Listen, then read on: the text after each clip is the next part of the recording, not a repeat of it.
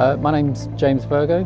I'm an Associate Director at LEC and I'm a landscape architect, and I was the project manager on the refurbishment of Shoreditch Park. From the outset, Hackney Council were very keen that any proposals put forward for the park would be community-led.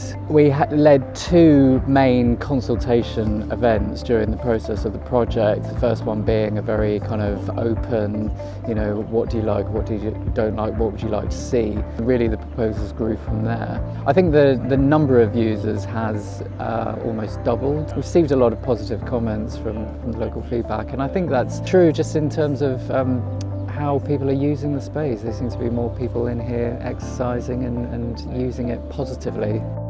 Hi, I'm Paul Hook, Blakedown Landscapes. I'm Contracts Director for the company. We're working on this particular contract in a role of Contracts Manager, working very closely with Malcolm Buckingham, who was Site Manager for the contract. The design that's been put together, obviously you've got the beach volleyball, we've got the multi-use games area, terrific areas for young people to use, keep fit, exercise, enjoy. That's offset, obviously with the playing field. There's a running route that people are using quite often. And then for the younger people, obviously the playground, that's been really, really successful, very, very popular. And so you get the whole family environment, people coming out on weekends, enjoying the whole of the park. There's a lot of London parks, and obviously there's a lot of urban parks throughout the country.